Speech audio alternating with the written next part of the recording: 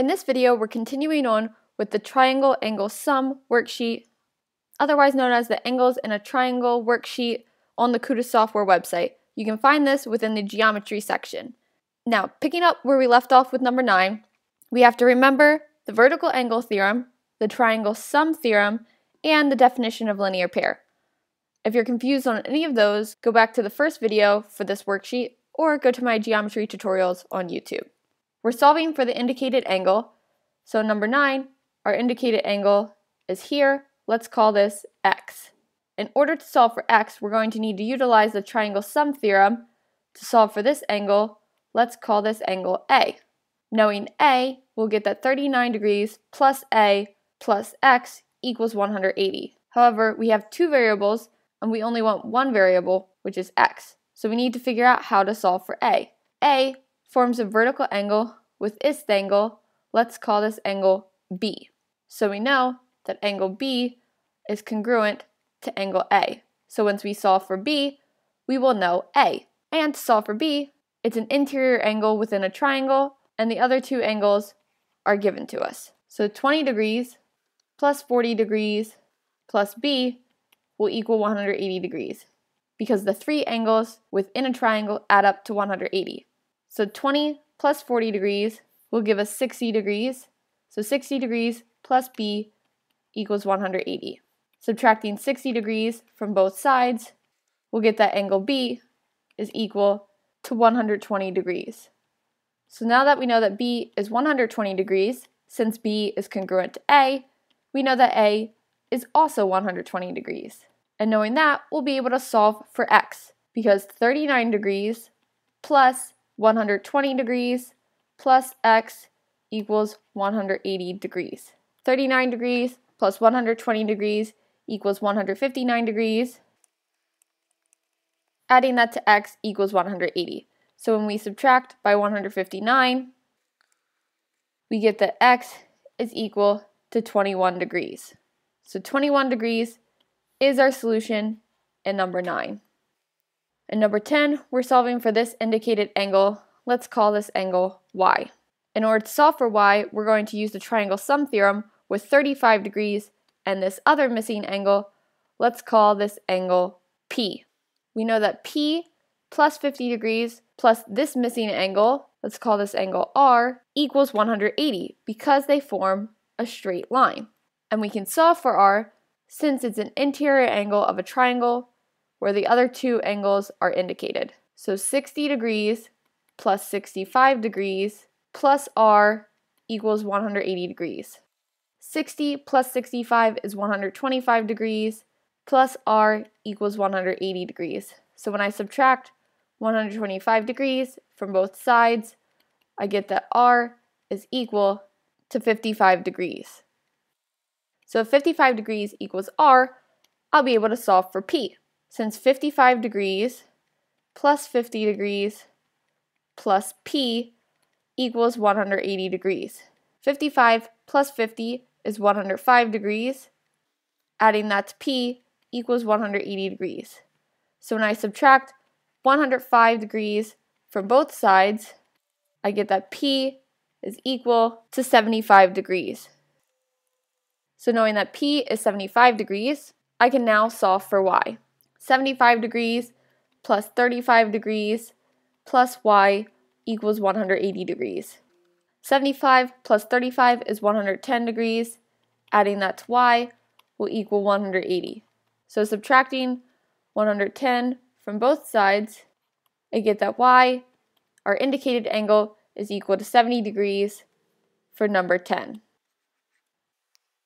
On number 11, I'm solving for this angle. Let's call this x. In order to solve for x, I need to solve for this angle. Let's call this y. And in order to solve for y, I need to solve for this angle. Let's call this angle z. So solving for z, 36 plus 84 plus z will equal 180 because of the triangle sum theorem. 36 degrees plus 84 degrees equals 120 degrees. Then when I subtract 120 degrees from both sides, I'll get the measure of angle z, which is 60 degrees.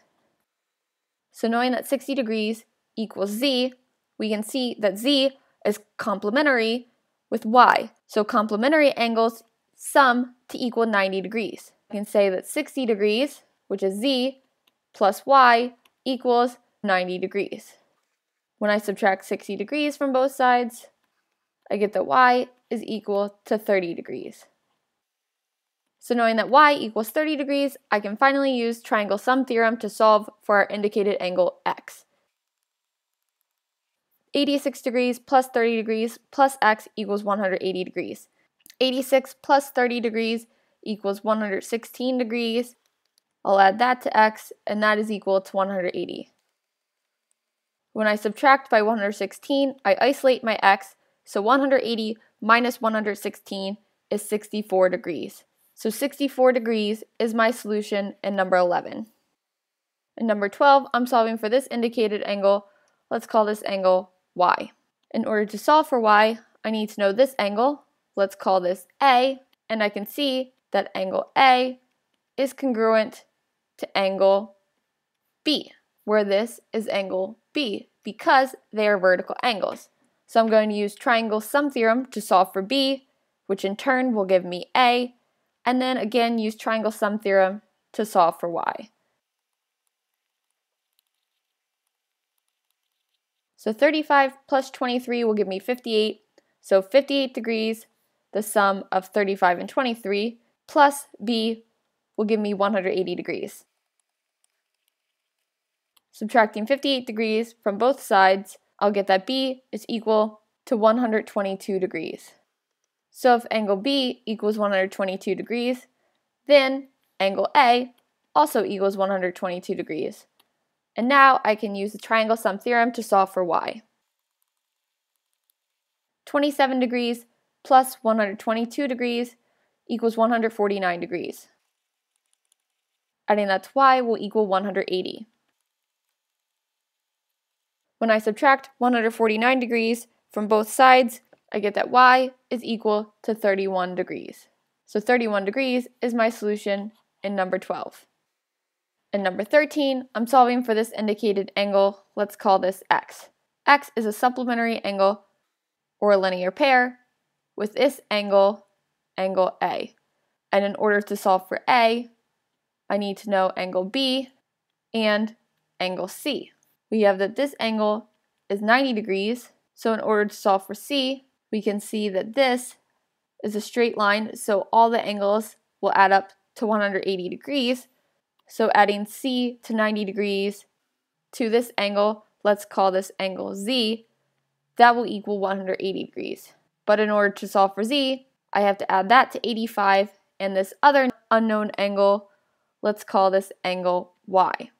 So there's lots of steps in this problem, but follow along and we'll work through this together. So let's start by solving for this angle B.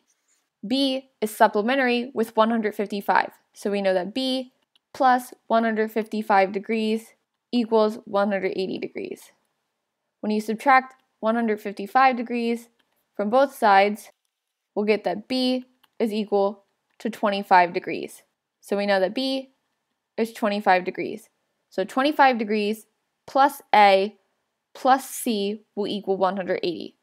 We can't solve for A yet, so now we're going to solve for C. And in order to solve for C, we need to solve for Z. But to get Z, we need Y. So Y forms a supplementary angle with 115. So 115 degrees plus Y equals 180. Subtracting 115 from both sides, we get that Y is equal to 65 degrees. So knowing that Y is 65 degrees, we can now solve for Z. So 65 degrees plus 85 degrees plus Z equals 180 degrees. 65 degrees plus 85 degrees equals 150 degrees. Adding that to Z will equal 180. So now that we've added 85 to 65, we're going to subtract that from 180 to get Z. Subtracting 150 from 180, we get that Z is equal to 30 degrees. So 30 degrees is equal to Z. Now we'll add 30 degrees to 90 degrees to C to get 180, since those angles all add up to 180 degrees. So 30 degrees Z plus 90 degrees plus C equals 180. 30 plus 90 equals 120 degrees. We're adding that to C, and that equals 180 degrees. So when I subtract 120 degrees from both sides, I get that C is equal to 60 degrees. So I have that C is 60 degrees, B is 25 degrees, and I can now solve for A, since A plus B plus C will equal 180. So 25 degrees B plus 60 degrees, which was C, plus A equals 180 degrees. 25 plus 60 is 85 degrees. Adding that to A will equal 180. Subtracting 85, I get that A is equal to 95 degrees. I can now finally solve for X, because A and X are a linear pair. So 95 degrees plus X equals 180 degrees. So when I subtract 95 degrees from both sides, I get that X is equal to 85 degrees. So 85 degrees is the measure of my indicated angle for number 13. In number 14, I'm solving for this angle. Let's call this angle Y. In order to solve for Y, I need to know angles X and angles Z. Let's start by solving for angle Z. Angle Z forms a linear pair with 156 degrees. So I know that 156 degrees plus Z equals 180 degrees. Subtracting 156 from both sides, I get that Z is equal to 24 degrees. So knowing that Z is 24 degrees, I now need to solve for X in order to solve for Y. X forms a vertical angle with this angle. Let's call this A. So that means that A is going to be congruent with angle X. So we need to solve for A in order to get X. And A plus 20 plus 35 equals 180 because they're the interior angles of a triangle. 20 degrees plus 35 degrees equals 55 degrees, and that plus A equals 180. When I subtract 55 degrees from both sides, I get that A is equal to 125 degrees. So if A equals 125 degrees, then since it's congruent to X, X is also equal to 125 degrees. Now I can add Y, Z, and X together to get 180. So Y plus 24 degrees plus 125 degrees equals 180. 24 plus 125 degrees equals 149 degrees. Adding that to Y, we'll get 180 degrees. Subtracting 149 degrees from both sides, we'll get that Y is equal to 31 degrees in number 14. So 31 degrees is our solution for number 14. In number 15, I'm solving for this indicated angle. Let's call this angle X. I know that 45 degrees forms a vertical angle with this angle and is therefore congruent. So this angle is also equal to 45 degrees. 60 plus 45 degrees plus this unknown angle will equal 180 degrees. So 60 plus 45, those sum to be 105.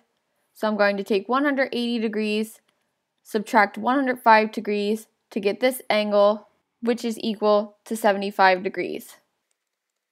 Now 75 degrees plus 68 degrees plus this angle equals 180 since they form a straight line.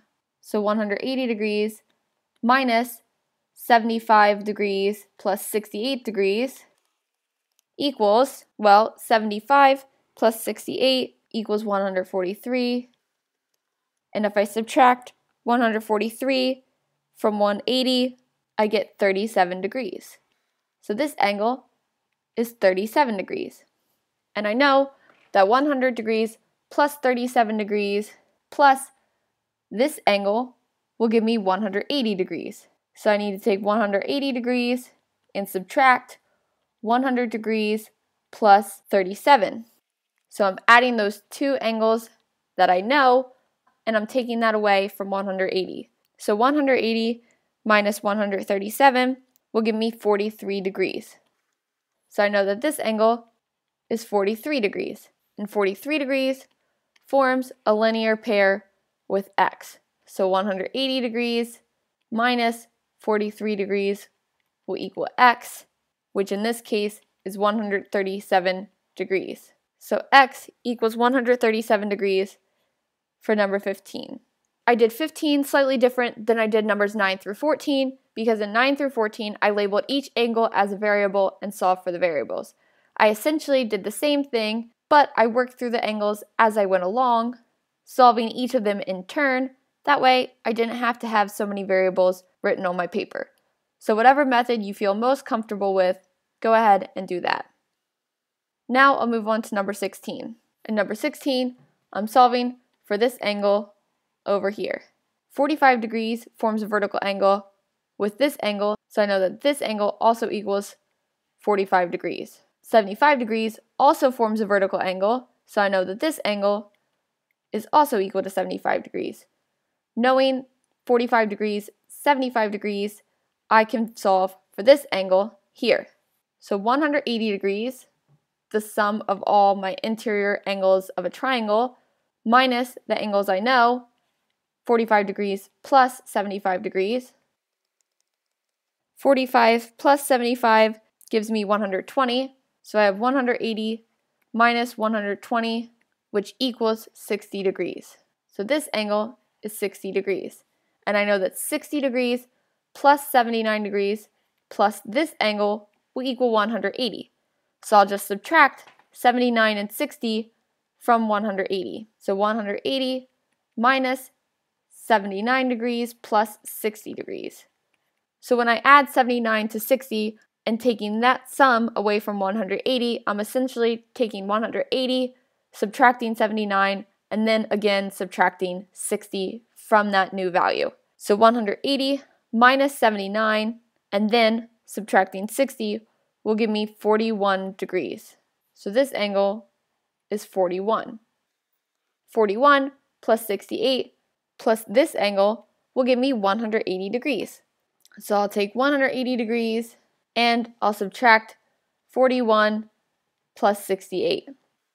So 180 minus 109 will give me 71 degrees. So this angle is 71. And since these two form a linear pair, they're supplementary. So I'll have 180 degrees minus 71 degrees to give me my indicated angle, which is 109 degrees. So 109 degrees is my solution in number 16. And I'll stop this video here.